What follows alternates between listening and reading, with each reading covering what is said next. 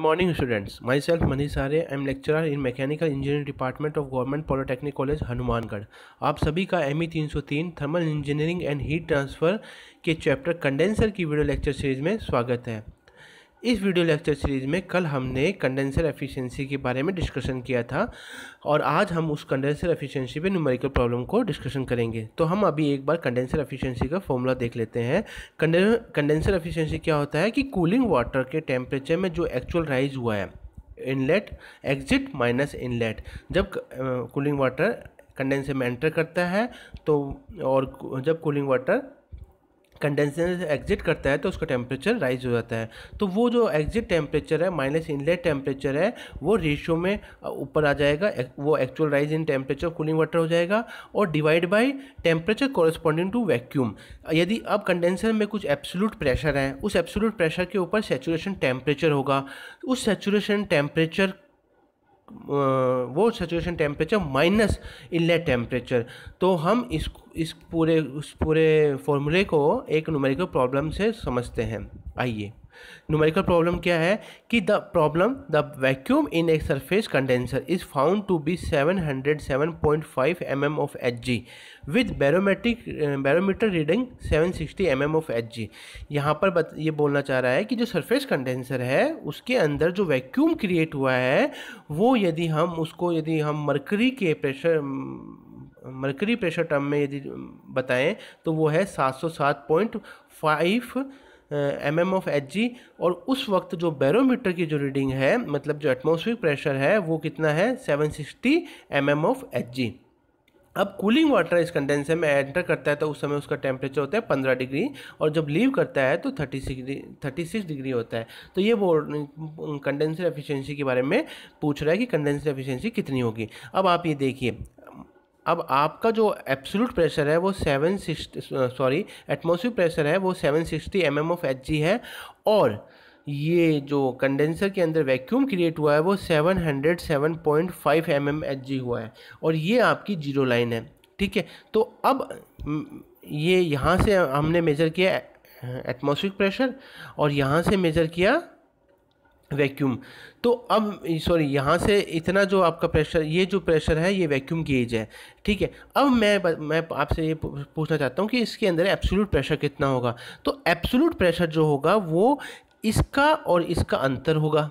ठीक है, तो एब्सोल्यूट प्रेशर निकालते हैं कंडेंसर में, वो आएगा 760 माइनस 707.5 जो कि वैल्यू आती है 52.5 mm ऑफ Hg।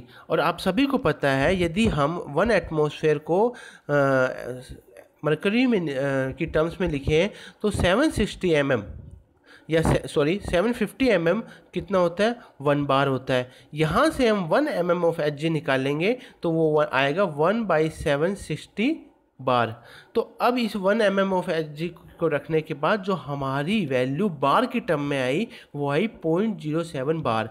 अब इस 0.07 बार के पर हम सैचुरेशन टेम्परेचर निकाल लेंगे तो वो आता है 39 डिग्री सेंटीग्रेड। ये हम स्टीम टेबल से निकाल लेंगे। अब हम इस कंडेंसर एफिशिएंसी के फॉर्मूले में ये सारी वैल्यू पुट करते हैं। तो एक्चुअल राइज कितना हुआ, वो एक्चुअल राइज हुआ 15 डिग्री पे उसने एंटर किया और 36 डिग्री पे लीव किया, तो एक्चुअल राइज आ गया 36 माइनस 15। पर मैक्सिमम राइज कितना हो सकता था, वो यदि आपका जो कूलिंग वाटर है वो मैक्सिमम 39 डिग्री टेम्परेचर तक राइज कर सकता था उस सैचुरेशन टेम्परेचर पर जहाँ पर आपका स्टीम का कंडेंसेशन हुआ है।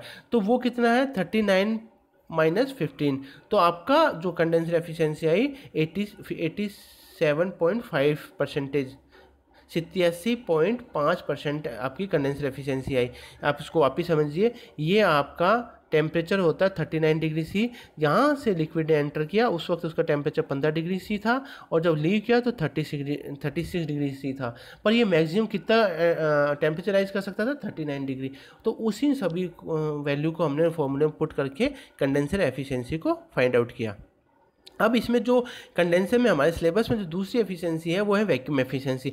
वैक्यूम एफिशिएंसी क्या होता है, जो स्टीम कंडेंसर के अंदर जो स्टीम और एयर का मिक्सचर प्रेजेंट होता है और जो टोटल प्रेशर निकलेगा वो क्या होगा, टोटल प्रेशर होगा कंडेंसर के अंदर जो टोटल प्रेशर होगा वो होगा सम of the partial pressure exerted by the steam and air. Total pressure is equals to steam का प्रेशर प्लस एयर का प्रेशर। ये स्टीम का पार्शियल प्रेशर है, ये एयर का पार्शियल प्रेशर है, इन दोनों का सम जो होगा वो टोटल प्रेशर कहलाएगा। मान लीजिए कि कंडेंसर में एयर प्रेजेंट नहीं है, वैसे तो एयर प्रेजेंट होती है, यदि हम मान लेते हैं कि एयर प्रेजेंट नहीं है तो उस समय टोटल एब्सोल्यूट प्रेशर कंडेंसर में क्या होगा, वो खाली पार्शियल प्रेशर स्टीम ही होगा, क्योंकि एयर तो प्रेजेंट है नहीं। और वो पार्शियल प्रेशर स्टीम किसके कॉरेस्पॉन्डिंग होगा, कंडेंसर के टेम्परेचर के कॉरेस्पॉन्डिंग होगा, और उस स्थिति में हम मैक्सिमम वैक्यूम ऑब्टेन कर पाएंगे। अब वैक्यूम एफिशिएंसी क्या होगी, वैक्यूम एफिशिएंसी होगा ratio of actual vacuum produce by the steam at the condenser inlet. Condenser के इनलेट के ऊपर एक्चुअल वैक्यूम हम कितना प्रोड्यूस कर पाते हैं, डिवाइड बाय, और वो जो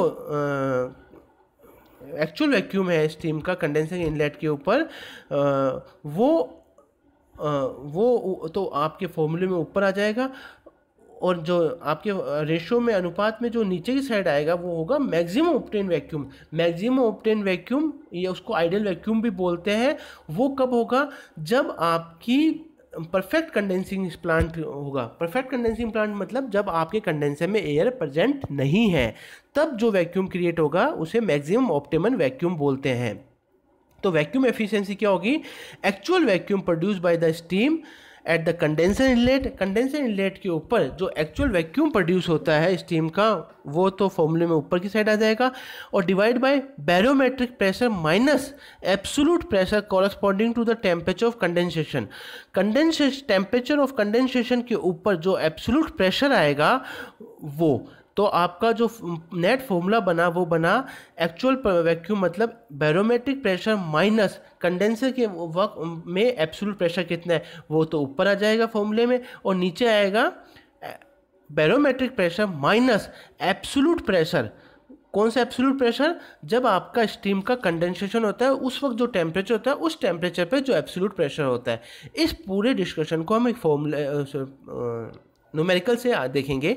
यदि if the absolute pressure of the steam corresponding to the temperature of the condensation, यदि temperature of condensation के ऊपर steam का absolute pressure वो किसके बराबर हो जाए, कंडेंसर के एब्सोल्यूट प्रेशर के बराबर हो जाए, तो वैक्यूम एफिशिएंसी 100% होती है। इसका कहने का मतलब यह है, यदि एयर के कंडेंसर में एयर प्रेजेंट नहीं है तो उस समय आपकी जो एफिशिएंसी आएगी वो आइडियल एफिशिएंसी कहलाएगी। मतलब उस समय आपके कंडेंसर की जो वैक्यूम एफिशिएंसी है वो 100% होगी। In fact there will always be some air, पर प्रॉब्लम क्या है, प्रैक्टिकल बात की जाए तो हर वक्त कुछ ना कुछ कंडेंसर में एयर प्रेजेंट होती है, क्योंकि एयर में कंडेंसर में लीकेज होता है। And dissolve air present in steam entering the condenser, और इसके अलावा लीकेज और कंडेंसर में जब वाटर एंटर करता है तो उसके साथ कुछ डिजोल्व एयर भी प्रेजेंट होती है। The value of vacuum efficiency therefore depends on the quantity of air removed from the condenser by the air pump। तो वैक्यूम एफिशिएंसी की जो वैल्यू है वो किस बात पे डिपेंड करेगी कि एयर पंप के द्वारा कंडेंसर में से कितनी एयर की क्वांटिटी रिमूव की गई। अब हम इस पे न्यूमेरिकल प्रॉब्लम देखते हैं। अब यहाँ पर क्या है कि स्टीम जब कंडेंसर में एंटर करती है, हम प्रॉब्लम की बात कर रहे हैं, वो स्टीम जब कंडेंसर में एंटर करती है तो उस समय उसका टेम्परेचर होता है 32.88 डिग्री सेंटीग्रेड, और उस समय बैरोमेट्रिक जो प्रेशर होता है वो होता है 760 mm ऑफ Hg। ठीक है, अब हमें उस वक्त जब कंडेंसर में वैक्यूम कितना मिला, 685 mm ऑफ Hg प्रोड्यूस हुआ, तो हमें वैक्यूम एफिशिएंसी निकालनी है। देखिए ये आ गया आपका 760 mm ऑफ Hg, ये हो गया एटमॉस्फेरिक प्रेशर, और ये जो लाइन है इतना आपको वैक्यूम मिला, ये है 685 का वैक्यूम। तो यहाँ पर आपकी वैक्यूम एब्सोल्यूट प्रेशर कितना हो जाएगा, इन दोनों का अंतर आ जाएगा। अब देखिए हम स्टीम टेबल से टेम्परेचर निकाल सकते हैं कंडेंसेट का, वो कैसे निकालेंगे, क्योंकि हम स्टीम टेबल से पार्शियल प्रेशर निकाल सकते हैं इस स्टीम का, क्योंकि हमें कंडेंसर का इनलेट टेम्परेचर दिया हुआ है, वो हमारा 32.88 डिग्री सेंटीग्रेड है। उस 32.88 डिग्री सेंटीग्रेड पे पार्शियल प्रेशर और स्टीम निकाल लेंगे, वो वैल्यू आएगी 0.05 बार, और 0.05 बार के कॉरस्पॉन्डिंग हम प्रेशर निकालेंगे तो हमारा प्रेशर mm ऑफ Hg में जो प्रेशर आएगा वो आएगा 37.5 mm ऑफ Hg। अब हम बात करते हैं आइडियल वैक्यूम की। आइडियल वैक्यूम क्या होता है? जब हमारे एयर प्रेजेंट नहीं है तो मैक्सिमम वैक्यूम कितना डेवलप हो सकता था इस कंडेंसर में? 760 जो एटमॉस्फेरिक प्रेशर है। और जब खाली एयर प्रेजेंट खाली स्टीम प्रेजेंट होती उस समय प्रेशर कितना होता? 37.5 mm Hg। इन दोनों का जो अंतर है वो मैक्सिमम वैक्यूम कहलाएगा। वो तो फॉर्मूले में नीचे की तरफ आ जाएगा। और एक्चुअल वैक्यूम कितना क्रिएट हुआ है? 685 mm ऑफ Hg, जो कि क्वेश्चन में दिया गया है। अब इन दोनों का हमने फॉर्मूले में पुट कर दिया तो हमारी वैक्यूम एफिशिएंसी आ गई 94.81%।